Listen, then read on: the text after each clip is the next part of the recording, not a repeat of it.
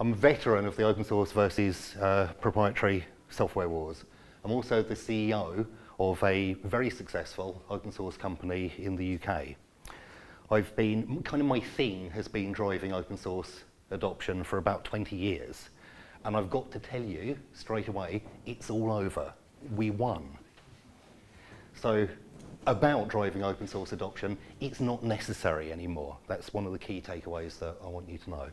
We won the argument, we won it philosophically, we won it technically, we won it in every available way. It is mainstream.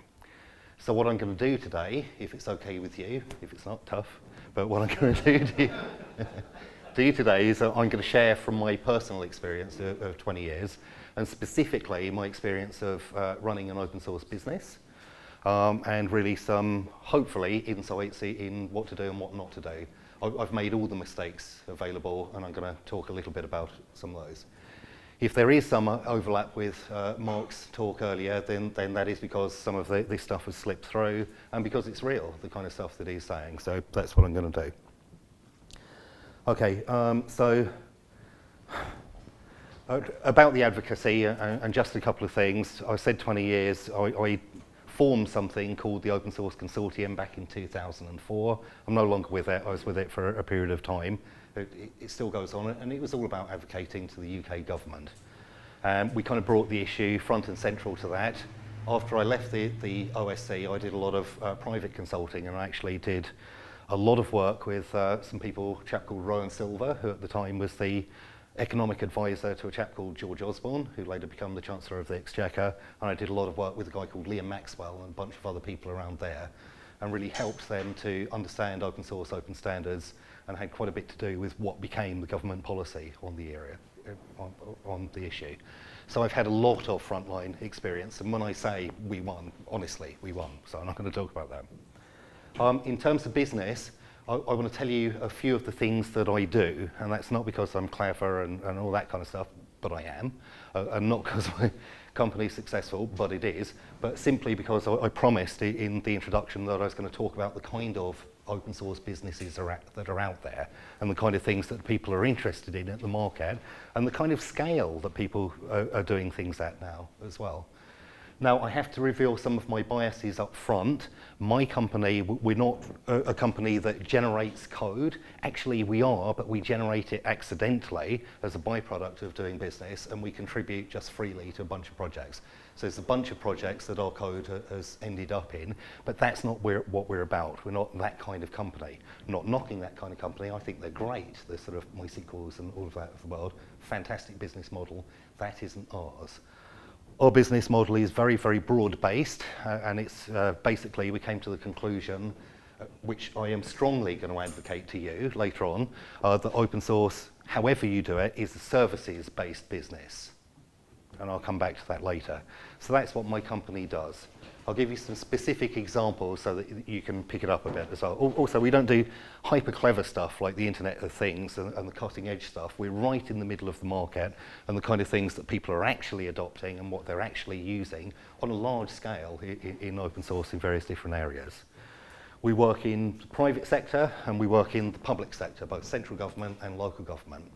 And the first thing I want to tell you about in the private sector is it was my assumption many, many years ago that open source was a small play and that it was for small companies and they were the kind of people who are likely to adopt it. It's not true.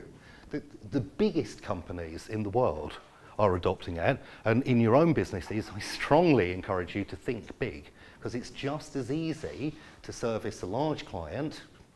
It's crazy, I'm nodding away. In here, it's just as easy to service a large client as a small one. In fact, it's often easier. Many, many years ago, we did a bunch of stuff in the schools business. And I'm not knocking schools, I think they're fantastic, but they were so much hassle working with. They have so many demands, a small-sized organisation. It's just the same level of demand in a large business, yeah?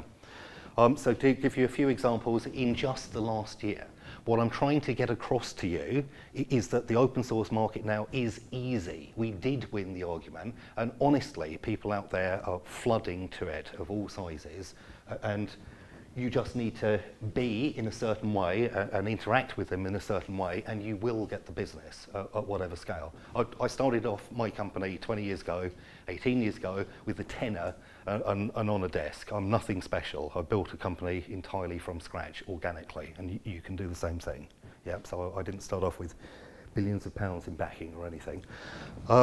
In the last year, we've been working with companies such as RS Components, which was, I was excited when I got the phone call from them because I spent so much of my pocket money when I was a kid on their catalogues. I got several people nodding their heads in the audience, right? You know what I mean? I mean, even if we worked with them 10 years, it might make back what I spent with them over my teenage years. But these guys, huge company, they're not just UK, they're international all over the world, absolutely massive. And they have rebuilt their entire e-commerce platform on open source software, and they were looking for somebody to both help them with the development of that and to support it. My company is primarily a support organisation now. We went from consultancy into support. We still build projects, we still do support and stuff, that kind of stuff, but we're all about 24/7 support, and they were looking for somebody who could do that. Fantastic, that has developed onto multiple other things as well. They've got really into configuration management, and they've just commissioned us to do a project to puppetize their entire infrastructure and to build Puppet manifest to deploy all of their, not just in their e-commerce stack, but across the whole board. And anyone not into configuration management, get into it. It's fantastic. Huge business in there. Enough on that. A couple of other examples. We do a bunch of stuff for Gatwick Airport. If you've ever gone through the airport there, all of the screens in there, it's powered by open source software in the background and Squid and all sorts of other different bits, pushing out, not the flight information, but the other ones that push out all the adverts and all the updates and all the stuff that they do. Giving you some examples of the range of different things that are out there. We've done a hell of a lot of work for a company called Ultramap, which have been taken out of, they were part of when we came across them, BAE, huge defence company. And essentially what they do is they build a custom application which tracks in real time shipping around the globe based on all the information feeds. This stuff goes into an open source database, and it's got an open source presentation stack and the whole lot. And they sell this information out to interested parties who want to know where ships are at any particular moment in time. Somebody mentioned earlier today, Suma Whole Foods. We've done a bunch of stuff with them over the years. Their entire infrastructure, the whole lot, is open source. They've still got proprietary desktops, but everything they do in the background, all the network services, all of the email, all of the file and print, all of the directory services, all open source software. Enough on the companies. In the public sector arena, both in the real big thing in government circles at the moment, especially in UK government, is the whole digital agenda, and they're all into their digital. What that means is websites with services attached to them. So a few examples of this: we run and manage food.gov for the Food Standards Agency, not just the front end, which has been transitioned into Drupal from proprietary content management, but all the back-end systems that feed that. They're a huge document repository. There are tens of thousands of documents presented through the sites. There's a bunch of applications in finding local places that do food and their rating and all kinds of stuff, and it's all powered from open source databases, lots of Postgres in there, lots of Elasticsearch, Apache Solr for doing the enterprise search. Again, huge market in enterprise search in the government space. I want to move on because I've already taken enough time on this, and just a final example. I still hear on the advocacy front that, okay, yeah, we've got into the government, but you can't get into the NHS. They're really resistant to open source. Nonsense. We've been working for several years on a multi-million pound project in the NHS, which gets launched in a couple of weeks' time, so listen out for it. Multiple NHS trusts aggregating clinical data, decades worth of clinical data, into an open source big data backend, and using open source analytic tools, it's a researcher-based tool, to look for patterns. Big data, fascinating. People have been applying it for years, applying it to shopping, right? Retailers applying it to shopping, and they know about your purchase patterns before you do. because they've got all of this aggregated data and they've searched it for patterns. Imagine applying that to some more life-affirming things. It's happening. So what I'm saying is, I'm not, you know, I don't claim to have a hotline to her upstairs, you know, and neither am I the guy in the local pub, you know, the guy knows everything about everything and, oh, we can solve immigration by doing this and all that kind of stuff. But I do have some experience in this area, and I want to share some thoughts and some tips on procurement. See, my fundamental premise is that in this market for open source, where we have won, the only way that you can mess up is by being weird. Honestly. If you apply some basic common sense and some basic business principles, which have been understood for decades, you will be successful in it. So I'm going to, a few things out there, and I noted these down earlier because Mark stole all my best points, as I said. No, it's okay. You did allude to this one. Number one, stay away from politics and philosophy. Okay. Now, I'm not, when I tell you this stuff, I'm also talking to me because I love politics and I love philosophy. I absolutely adore it. And as open source people, we're kind of thrown that way. We are deep thinkers. We have thought about social issues. We have thought about philosophical issues. And it's kind of natural water for us to swim in. But business people hate it. Honestly, they hate it. Except when they don't. A few of them do. But my recommendation is you have that conversation out in down the pub. But for the most part, stay away. People will think that you're boring, weird, unprofessional, something like that. And that's if you're lucky. If you're unlucky, they will simply stop talking to you, and you'll be wondering, well, what happened to this sale? Remember, I'm talking to me as well as you, so some of my points might sound a bit confrontational, but I do all of this stuff. I spent decades talking politics and philosophy, Mark knows. Nobody likes a smart ass. Nobody likes somebody condescending and doing the morally superior thing, you know. When you think about religious conversations and religious converts, that is, I'm sorry guys, but that is how we can come across on that front. So don't do it, don't do it. A couple of stories on myself to say I'm not just telling you off, it's me on this one. But back in the day, when I founded the OSC, and this is ancient history, right? We did a very, very successful campaign against the BBC's iPlayer. It was one of our first high-profile campaigns. And we beat the hell out of these guys and the proprietary nature of it. And the BBC Trust took us up on it, and they said the BBC are really naughty and they got to do an open source version and all this kind of stuff. But while this was going on, in my day job, in my company Sirius, I got invited in by an outsourcing company to see if we could help out with some projects they were doing. So I got there and I sat down at the table and all that kind of stuff, and I said, so what's this about? We've done the NDA. They said, well, we're running a bunch of infrastructure for the BBC and they want to use a load of open source in it, and we wanted to talk to you about it. And it's like, I'm sorry, I've got to go. And I literally had to stand up from the meeting and walk out because of the conflict of interest, right? On the flip side, and a positive story of where it's worked, the project I told you about in the NHS, the data project, we've been working with them for years, about 4 or 5 years. When we first got in contact, there was a tiny, tiny, tiny amount of open source in there. They used it for the front of the presentation stack, so they had Apache and a Java application server for actually serving. All the interesting stuff, all the databases and all the enterprise search was done in proprietary software, not naming any of it.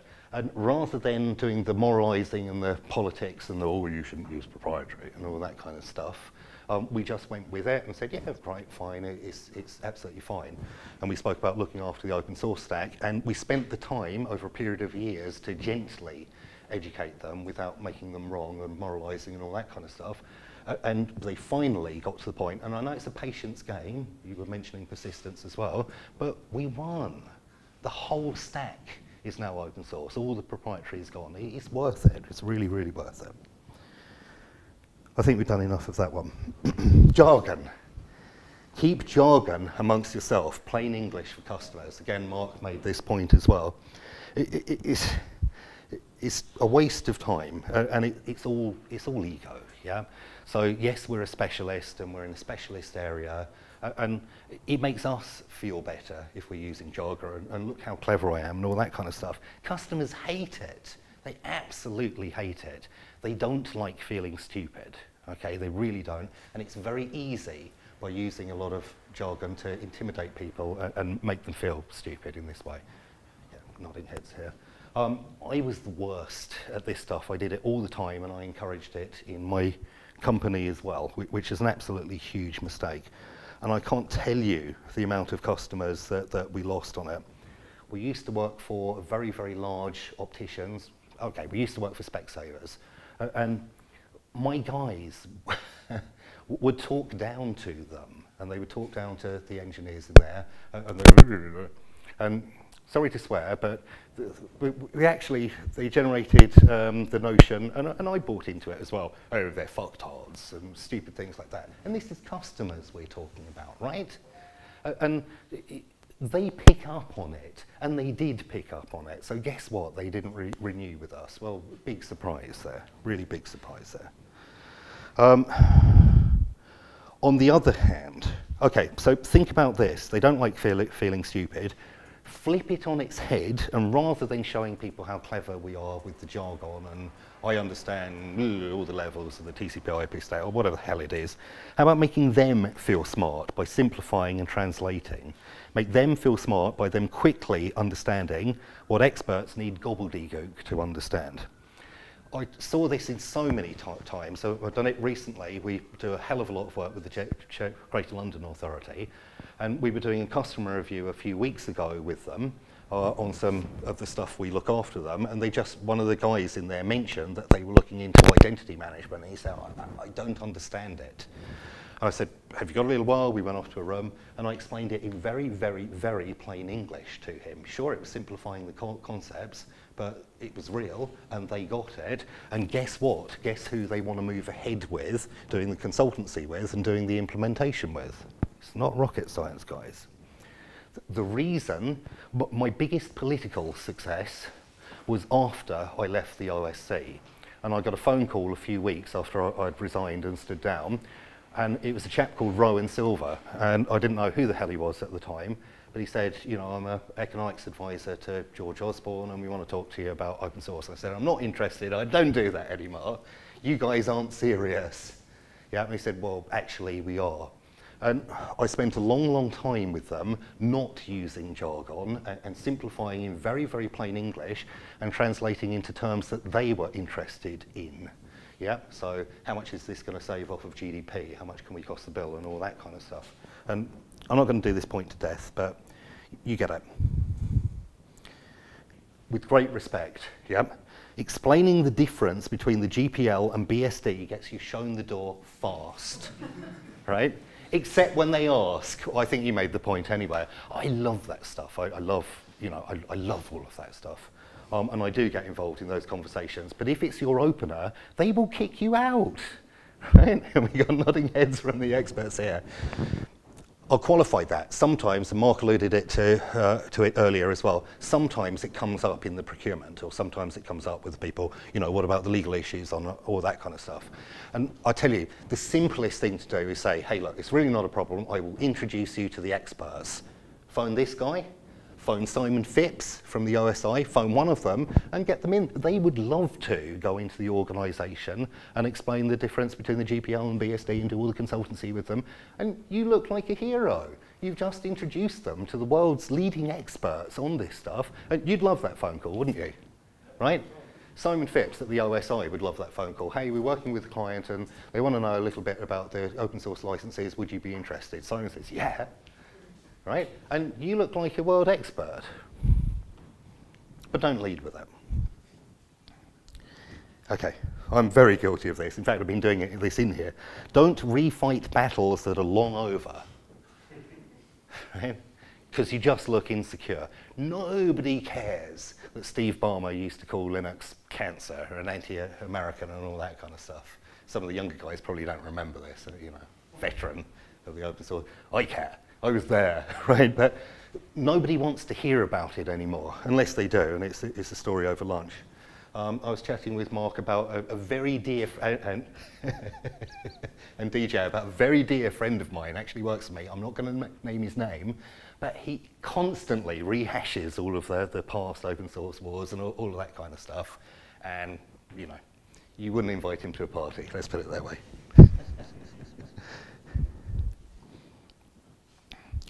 What customers really want? Well, I'll tell you, it's not about the philosophy and all that kind of stuff. Customers are fascinated by running their business. They just want to run their business. They just want to do the job of their business. That's it. They do want to cut the costs. They do want to do it efficiently. They want to work with people. They don't need to like the person, but they need to work. They want to work with people who are compatible with that, who can give them good advice, who can listen to what it is that they want and not push their own agenda on them, and who can help them to achieve that. Yeah? That's what businesses want. They don't care about philosophy. I told you the Specsavers story. Scared of my engineers, felt looked down on, we lost the account. We did a bunch of work for Bristol City Council, and a bunch of you will remember that Bristol were famous for being the first people to implement OpenOffice in their organisation, 5,000 desktops. We were the guys who told them not to. Really sorry. That wasn't a foregone conclusion, but they brought us in to do a bunch of consultancy for them. We investigated the matter, and it was the wrong solution for them for some very, very real reasons. I'm sorry if this is unpopular, but it's true. It was not right for them. So they moved out of it. However, we identified the areas which were right for them, and now their digital infrastructure is all based on open source. They've all gone down the Drupal route. Their document management is all based on Alfresco, and they've got tons and tons of open source in there. We have to, 5 minutes, okay. We have to be realistic, yeah?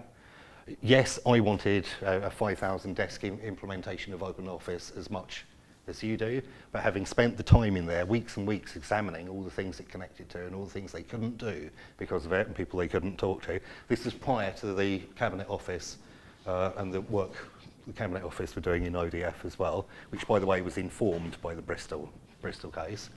It was not the right solution for them, but other areas were.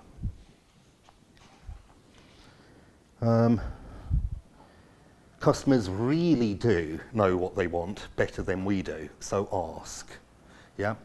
In the NHS, we were working with another company. I'm not going to name any names, but we were working with, we're still working with another company in there, and subcontracting a bunch of the stuff. And this particular company were pressing a analytics product that they develop.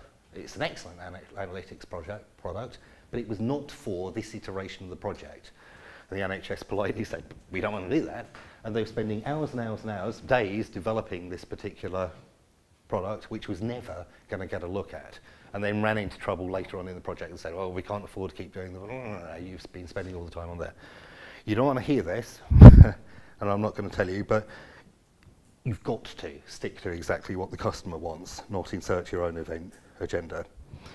Finally, the point that I want to get across most of all, and if you take nothing else from my conversation today, take this one away, you are not a technology business, you're a customer service business. If you're in open source, your product is freely available on the internet. They do not need you.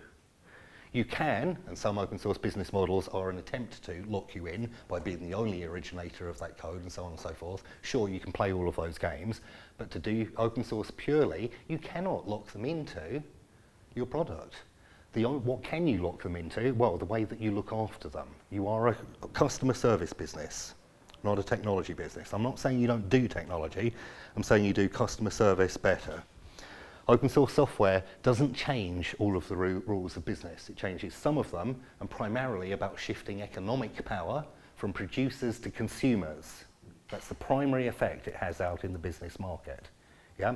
So the only thing you've got against that economic power is your customer service. You have nothing to sell. Yeah? Also, I would say to you, it doesn't throw out all of the rules of business. You have to have the other pieces as well. Just because you're an open source company doesn't mean you can ignore tried and tested sales techniques, tried and tested marketing techniques. You have to do accounting, you have to do HR. Yeah? It doesn't change all of the rules on that. But above all of those, customer service. Train your people. Engineers, I used to be the worst at this, yeah? I used to be extraordinarily geeky.